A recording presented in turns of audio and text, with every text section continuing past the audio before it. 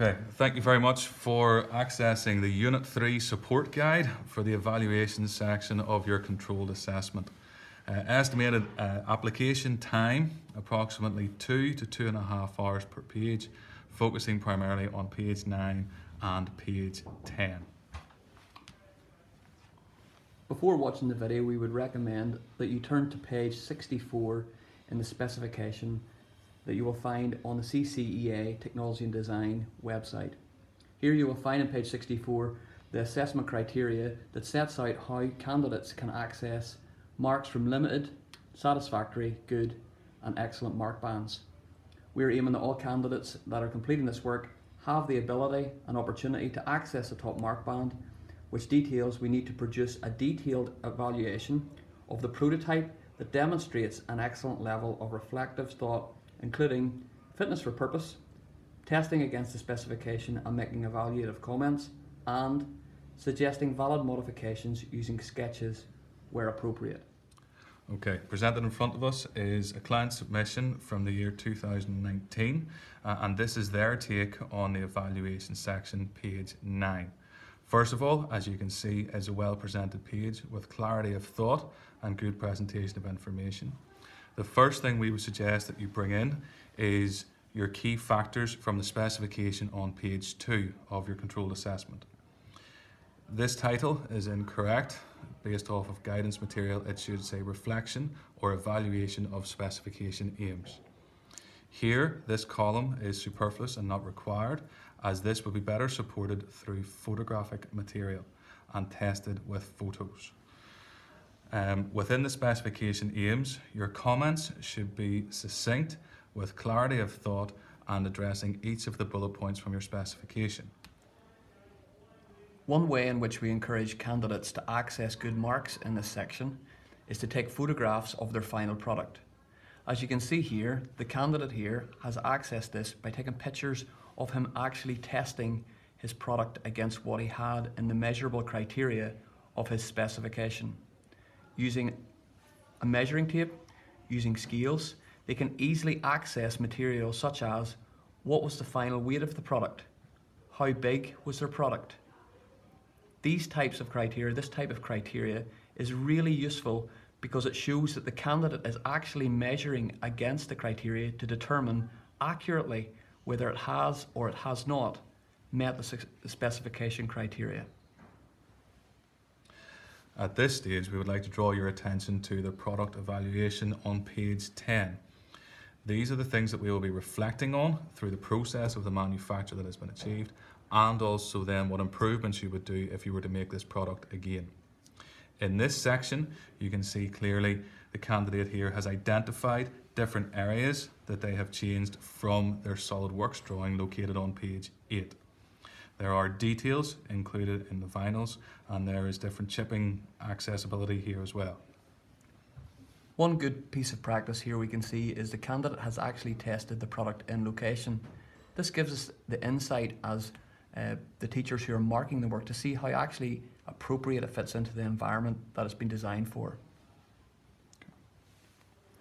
An enhancement of this criteria would be in this section here. The client should photograph the significant difference from their page 8 SolidWorks drawing to their final product.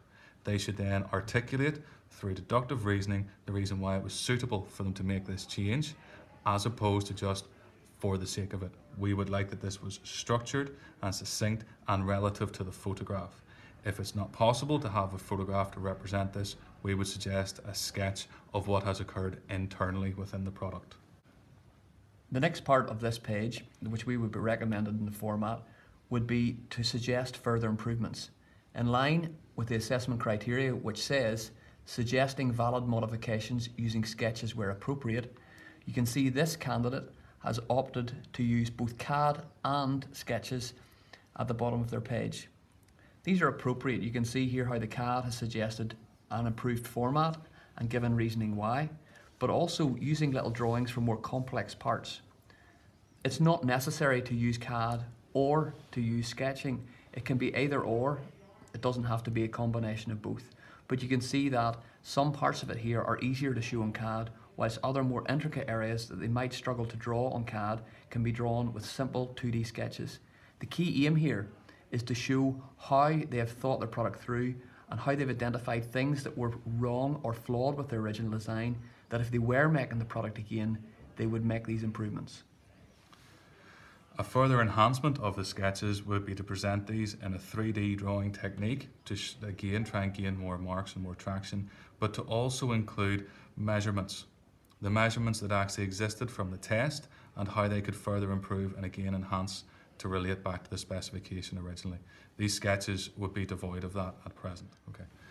Presented here is a suggested format to allow candidates the ability to access the excellent mark band, depending of course on how they complete this particular section. I would like to focus your attention here to the evaluation against specification. First point, you should create a table in PowerPoint inserting 2 columns and then the sufficient amount of rows based against your factors. Your key factors can be copied from page 2, and in here each bullet point should then reflect the bullet points from page 2 once again, and you're simply documenting whether you're either successful or unsuccessful in meeting that aim. This can be done through quantifiable data, through numerical numbers, so you can say whether you met this or didn't meet it. You could also then reflect on the costing sheet that you could include later on as an appendix. In the second part of page 9, we suggest that the candidate uses measurable criteria as often as possible through the use of photographs. We suggest testing against measurable criteria such as size, cost, time, weight, and target market. If the candidate can take pictures of testing this criteria, they can very aptly test weight and size and time through measurement. Also take pictures, for example, if it's designed for a child, of a child playing with the toy or playing with their product, showing how that meets that area of the specification. They should then support this through annotation of the photograph combined with written text explaining the outcome and how they found how that product had satisfied or struggled to meet this area of the specification. At this stage, we are now ready to progress on to page 10, which is looking at and reflecting on what has happened during the manufacturing process, and also if we were to try and make the practical again, or if it was to be made by a third party.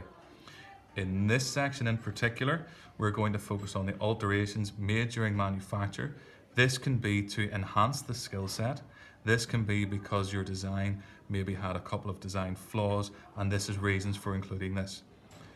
Nobody would be presumed to be arrogant at this stage and say there was no alterations to be made because it was perfect, so be careful with your selection.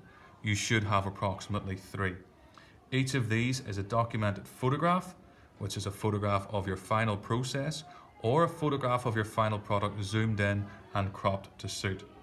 The annotation here is to then explain what you were trying to do, and with maybe a little supporting sketch to show what you were trying to do, and then what actually happened and why. This is the reflective part. One key area here where some candidates struggle is by inserting small photographs. It's really important that photographs included here are big so that anybody reading their material can see clearly what change has been made, and that will be appropriately supported with what they've said in their annotation. In the second section here of this page 10, in our suggested format, are the improvements to be made the next time or if they were making the product again. This here can be done, as said previously, through CAD or through sketches. We suggest 3 sketches or 3 suggested improvements is appropriate to meet the criteria and assessment criteria on page 64, but also to allow them to access the top mark band of 9 to 10 marks. In the sketch, they should show clearly what changes they will make, and this should be supported here in text or also appropriately with little annotations that point out key features, supporting why these changes have been suggested.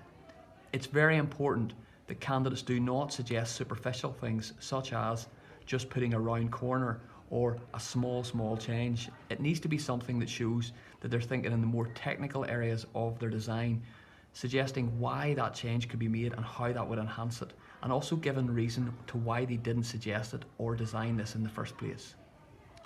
At this stage, we would refer you to your course textbook, and this will help support further theory.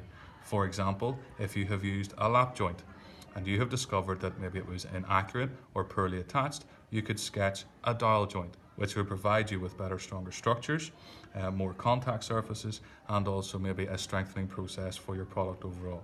This would be an example. If you find that you were struggling with this particular page, we have also said that you could include photographs of the finished product to show the excitement and enjoyment that you've actually undertaken through your study. You can show people using the product, maybe some of the features that you haven't mentioned in the previous sections within your course also.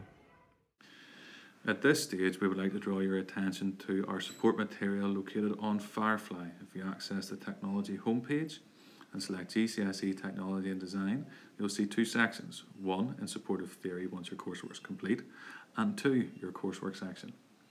On here, you will see the Unit 3 CCEA questioning and CCB advice to pupils. You select the link, download a copy, and then click View. At this stage, you will see all support and guidance material for the corrections of pages 1 through 8. You should take your time to make sure you have covered all of this material before attempting and also including the completion of page 10. Each of these gives you helpful hints, again, through our suggested guidance on how to meet the mark scheme criteria.